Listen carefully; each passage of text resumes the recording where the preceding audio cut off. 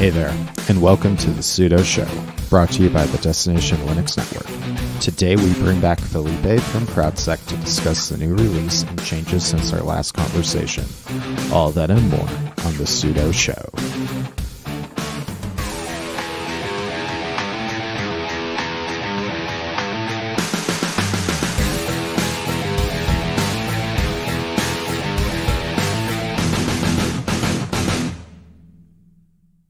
Hey there, and welcome to the Sudo Show, your home for all things open source.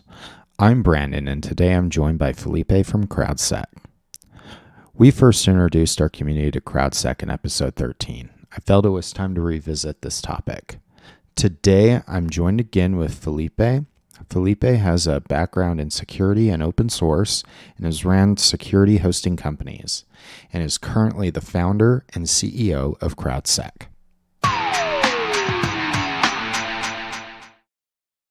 This episode is brought to you by DigitalOcean. DigitalOcean offers the simplest, most developer-friendly cloud platform. You can get started today with a $100 free credit by going to do.co/DLN and create your account. DigitalOcean is helping you get your apps to market faster with their app platform. Here you can build, deploy, and scale your apps quickly by using their simple, fully managed solution. The app platform starts at just $5 a month and has support for Node.js, Python, PHP, Ruby, and many, many more. Get started today by going to do.co/DLN to get your $100 free credit. This promo is good for 2 months and will let you play with all kinds of ready-to-deploy apps from the DigitalOcean marketplace. That's do.co/DLN. And thank you to DigitalOcean for sponsoring this episode of The Sudo Show. Today's episode is brought to you by Bitwarden. Bitwarden is the easiest and safest way for individuals, teams, and business organizations to store, share, and sync sensitive data. You can go to bitwarden.com/DLN to check out this amazing open source password manager. Bitwarden works across your devices from mobile, desktop, browser plugins, and even the command line. We're all big fans of Bitwarden. One of those reasons is trust. So how does Bitwarden prove they can be trusted? Not only is Bitwarden open source, they have their code regularly audited by security experts. If you want to make the smart move like many awesome people in the community, then check out bitwarden.com/DLN and get started for free. If you're like me though, you'll want to show your appreciation by signing up for the premium edition, especially when the premium edition only starts at $10 per year. That's right, $10 per year. Thank you to Bitwarden for being a sponsor of the Sudo Show and the entire Destination Linux Network. Philippe, thanks for coming back on the podcast. I really appreciate your time today. Always a pleasure, Brandon. Yeah, so just for our listeners that didn't catch our first conversation, I think it's almost been 2 years now, or they just don't recall. Can you just high level, like who you are and what CrowdSec does? Sure. I'm Philippe. I'm the CEO of CrowdSec, and what we do basically is some sort of ways of firewalls. So it's a bit, it's a limited explanation, but it also highlights what we do. Like we crowdsource the nefarious IP over the internet with a large community that is to date probably like tens of thousands of machines, above 40,000. I don't know exactly how much to date. It's growing fast. It's growing like more than 0.5% a day. And this community is protecting itself with an IPDS, intrusion detection and prevention system. So this is the free software we are editing. It's open source. And once an IP has been detected as malicious, it's shared across the community so that everyone can further protect himself with the spottings of the others. So since our last conversation, CrowdSec, at least from a community perspective, has gotten a lot of notice. 4,000 stars on GitHub. I think it's over that now. And how has that community notice and contributions helped the project? Well, you're right. I mean, we really, ever since the last conversation, the community roughly doubled every quarter. And what happens is we see more and more IPs flowing by the day. And the poster child of that would be probably the Log4j vulnerability At the time of the recording, it's 1 week old roughly.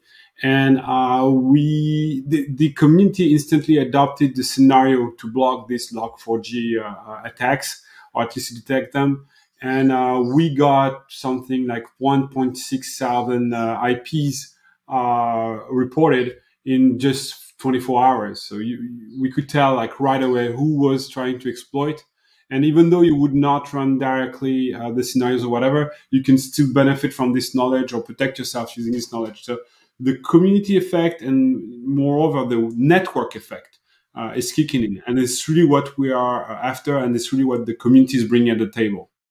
Yeah, that turnaround seemed pretty quick on that scenario, that or the Log4j configuration. How fast was that turned around? Like, I think it was pretty quick.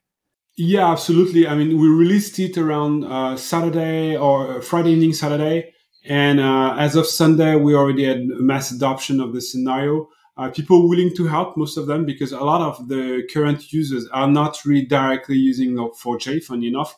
They more or less did it to help the others, actually, which is very benevolent attitude, which we were somehow expecting from this kind of community, but which proved truthful to its voice somehow by, benevolently using this scenario to catch the bad guys and enhance the detection capabilities of the global network. So yeah, we speak hours here. And also there's another very good indicator for us is how up to date people are regarding the version of CrowdSec they're running.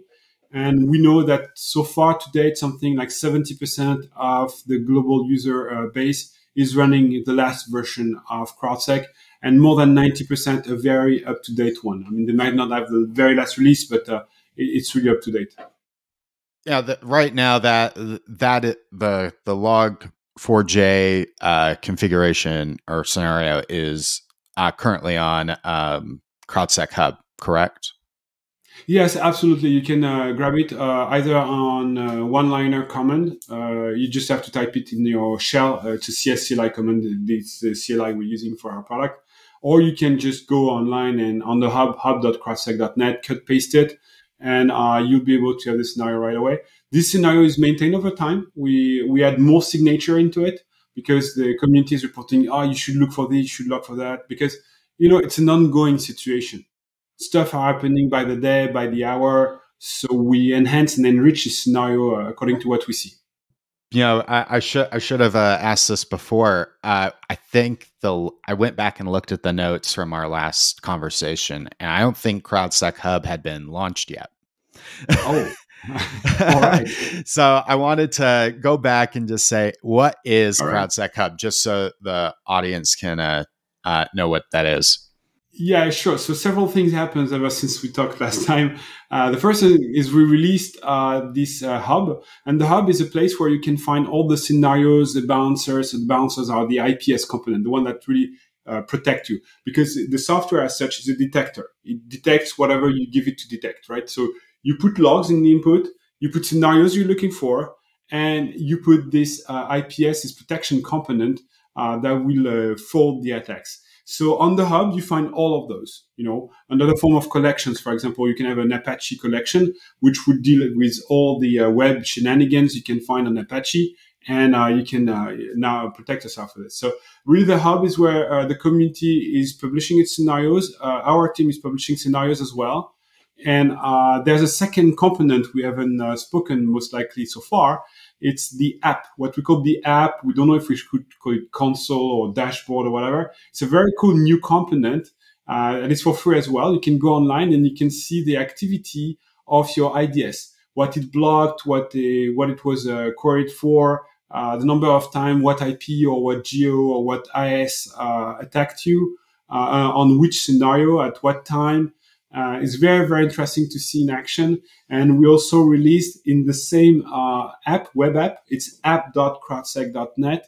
You can find the detailed CTI over an IP. So you click on an IP and we'll give you all the thing we know about this IP in details, when, what, how many times the community has seen it, and so on.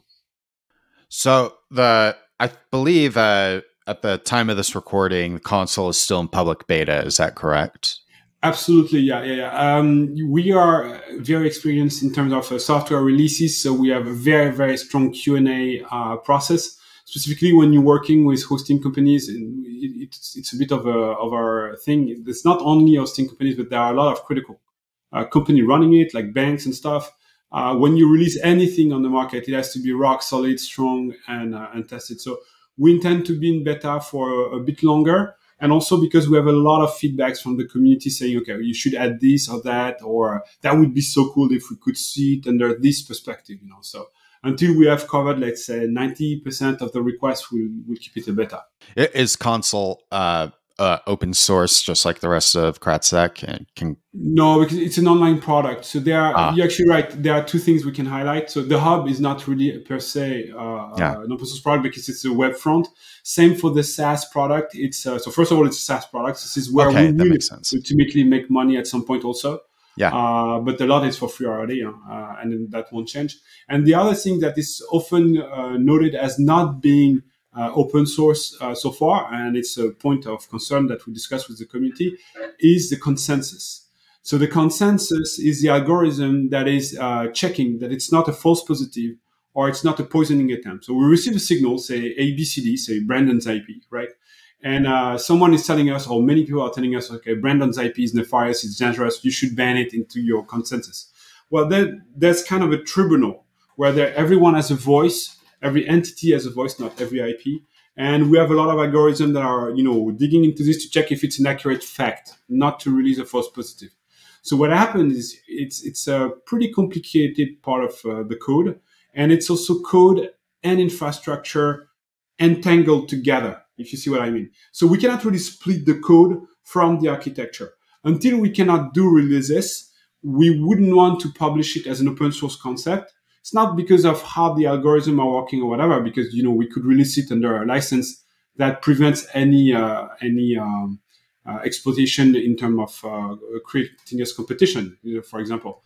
But we didn't release it because already it's not open source ready for us. It has to be extremely documented, extremely structured. It's not yet there. And also it's totally mingled with our infrastructure. So we have to separate those two already. Yeah, and that will be open source. Yeah, that's tough to do. I mean, like I've done that before where I'm like, well, this doesn't really, no one's really going to care about this piece because that's only useful to me.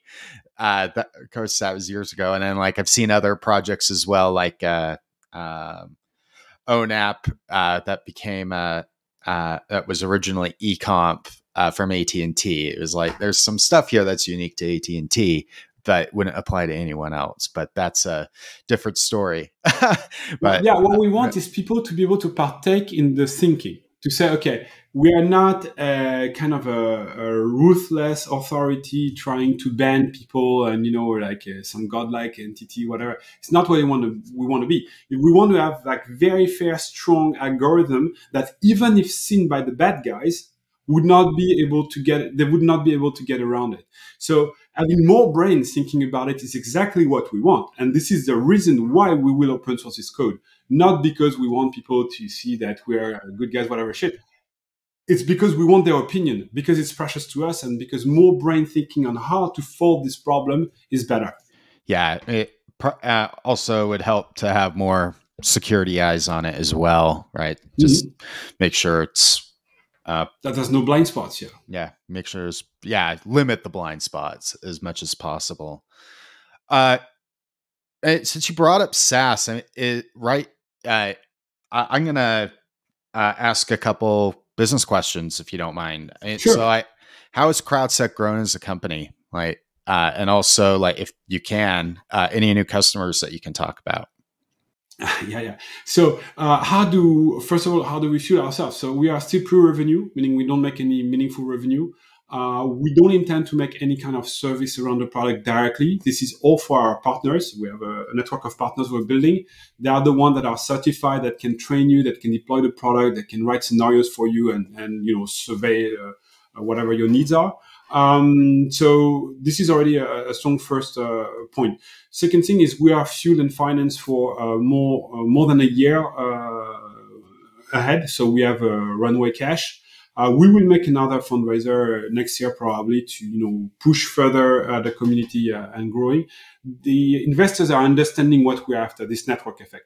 This is like if you would be saying, okay, guys, make money at Facebook back in 2010. It wouldn't make sense because it was like an embryo of something. We would have totally broken the dynamic. Here, they understand we're after a network effect. It's going to take time. It's extremely powerful. But once you have a gold mine, there are tons of people ready to lend you some caterpillars, right? There's no problem. You get the tools to dig into it. So how we will make money is regarding the SaaS thing. So, for example, right now, you can have features around CTI and all of this will be for free and all. But if you want to make queries to the data lake, to this CTI system, but you don't partake into the network, you'll be able to do it, but it will be for against bugs, right? Because say you're not sharing with us signals. Well, you're not reinforcing the system. So it's legitimate that I ask you to pay to access those data that the network has collected. This is how we will fuel ourselves, partly at least. The other thing is we will make features like, am I under attack or am I attacking the others as seen at the network level? This is precious for a lot of sysadmins on large companies. They want to know, before something happened, before the storm hits them. And also you'll be able to have a mix match in your IPS component based on researches we are making on the side. Like, for example, we are listing as much as we can proxies, that are used for not so good reasons, for example. So you'll be able to integrate those into your IPS mix. This will be like kind of premium listing. We are thinking also some specific e-commerce collection, like bot scalping, the one that are buying PlayStation 5 and reselling them right away on eBay and stuff like that, or scrapping or harvesting or credit card stuffing. There are very specific business needs that are not, for the broader scope. And this will be probably premium features as well. Okay, that's cool. Especially the on the financial front. I mean that's trying to catch scalpers or in the credit card. That's big. That's a big thing to go after. Yeah, and you're running a business, so it's interesting for us to help you in this. You have money to defend your business. We don't want to make money on the community of people sharing signals and helping us grow by the day. We want to make money where we really have an added value, and we're investing R&D time to source a very qualified information for them. Okay, that's great. So I wanted to touch on a couple technical questions that they're not super deep, but for our listeners that may want to use CrowdSec specifically in a public cloud environment, I was looking at a few of your posts, but from your point of view, how is it best accomplished to defend my public cloud properties? Well, if you are running containers, definitely use a container. We have a container version. It's extremely popular. It's actually the most popular version, I think, of CrowdSec. The most popular way of using it is the container. It's not really easy for us to handle because containers go up and down constantly, and it offers other challenges for us. But honestly, it's extremely handy and useful for the users.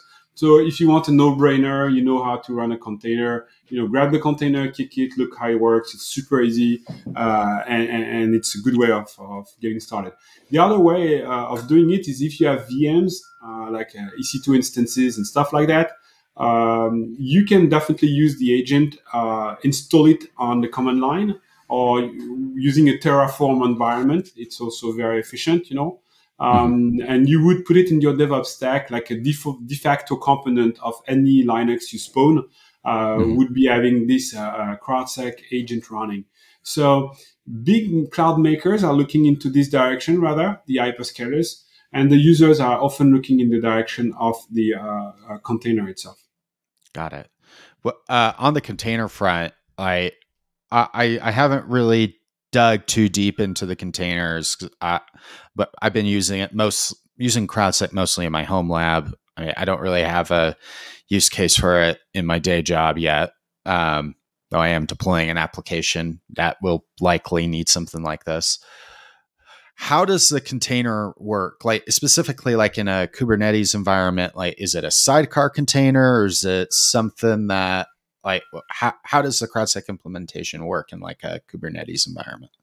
Okay, this is where we are touching the limit of what I know Yeah. because I'm absolutely not a container expert. So we have guys doing this at the company, and we have Yeah. extremely detailed articles on the blog and how to use it extremely precisely. So if I go further into this direction, I'm pretty sure I'm going to say crap, and I would gladly redirect you to the blog rather than looking stupid, you Uh, know? I'm going to put a link to the blog in the show Yeah. notes. So Thank you for that. no problem. Felipe, is there anything on the roadmap that you personally or that that CrowdSec is really excited about, and then also and maybe something that you want feedback from the community on specific that something that's on your roadmap? Yeah. We have a lot of ideas we like to challenge with the community. One that has been brought to us lately, we had it in our mind rather. It's a BGP community. Okay, that look weird, but actually having a BGP community that is CrowdSec stamped would allow anyone with routers to directly drop IPs that we deem are bad. So think about it that way. Let's be back on Friday. Rewind a bit the week, and we are back on Friday. This log4j thing happened. We have the IPs. We have them, right? What is the best and fastest way for everyone to protect himself? Well, let's drop it on the border, on the BGP routers directly. That would kill right away anyone trying to leverage it. That's a big scheme, but that's extremely efficient. So we're thinking into it. As a matter of fact, we're very good, we're very decent cybersecurity professionals, but we don't know nothing about BGP, right?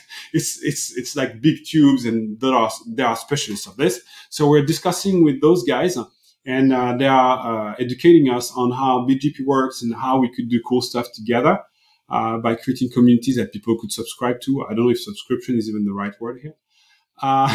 Another thing we're looking into is domain names. Because actually we are our unit of count as such is IP address, right? And it's extremely efficient. But domain names are very interesting in the context of ransomware, namely, and command and control system. So basically, when the bad guys are coding, they don't directly point to an IP because this IP can be taken down and you would lose control over your botnet. So what they do is they rather use a domain name, actually several of them, which they can redirect to new IP addresses if this domain name or if those IP addresses are ever burnt. So there is an interest for us into digging into this direction as well. Having some sort of domain name awareness and not just IP address awareness. And the big stuff we're working on, it's the Windows agent. Yeah, you heard it right. Actually, we definitely plan to port this system on Windows environment. So to put it on a macro scale, Windows is mainly used for desktops, right? It's not really internet operating system. It's more Linux, obviously. But that being said, there's a huge security problem on the desktop front, and companies are struggling to deal with this problem. Go is super easy to carry and port to Windows environments. The scenarios obviously are entirely different. The log sources are entirely different. But we have good hopes to release on Q1 the CrowdSec agent, the very same, but adapted in Windows environment that would detect when you have like a crypto routines called in masses, if you have scan being initiated by your machine, if you are deleting a lot of files at once, which doesn't look like your usual habit and stuff. And this will be for free, as usual. That's fantastic. I mean, on the Windows front, that makes a lot of sense, especially with that what you brought up with ransomware. That makes that definitely needs to happen on the desktop. It's like I don't know. I have not had a problem with it with my customers, at least not yet. But I do know that a lot of organizations that end up dealing with it, they either lose data or they lose a lot of money Yeah, and it's here to last. I mean, we are structuring an industry here. I mean, on both fronts. I mean, the bad guys, the cyber criminals, are structuring this industry for more than 2 or 3 years already. They are very, very efficient, very organized. There are people finding the flows, building the payloads, the ransomware system, and stuff like that. But on the other part of the fence, we are doing the very same thing. We have people negotiating ransoms. We have lawyers taking care of that. You can even deduce it from your taxation, right? The colonial pipeline theft. The guy paid the ransom and it's going to be off their taxes. Really? I mean, it's borderline sponsorship somehow. You see what I mean? Yeah. Yeah. And there will be a ton of software editor doing specific solution against ransomware. There are too many stakes. There's too much on the table now for this thing to go away. So I'm thinking, sadly, that ransomware, too many people have interest in it on both cyber criminal front and the good guy front for it to ever disappear, actually. Yeah. So it's here to last, and it was our responsibility to answer the call. Yeah. Well, I hope that this helps prevent some of it, but we'll see where things land. Philippe, is there anything else you want to cover before we wrap up today? No, I think thank you again for inviting me a second time and see where we stand now. It's been very interesting, and I'll be keeping you updated, Brandon, anytime we have something new and hot on fire. There will be big news next year. We will have a fundraiser very likely. So we'd like the community to be shiny by then and show investors that, yes, open source is a big thing. It's the next big thing. And community-driven software for the greater good are still worth investing into. This is what we're looking for. And for that, you can help us. You can join the ranks. You can develop scenarios. You can adopt the product. You can talk about it to your boss. You can contact us and give some ideas or some hands on some hours. You can do a lot of things, and we'll be delighted to help you in return anytime you need it. Great. Thank you, Philippe. I appreciate your time today. Thank you.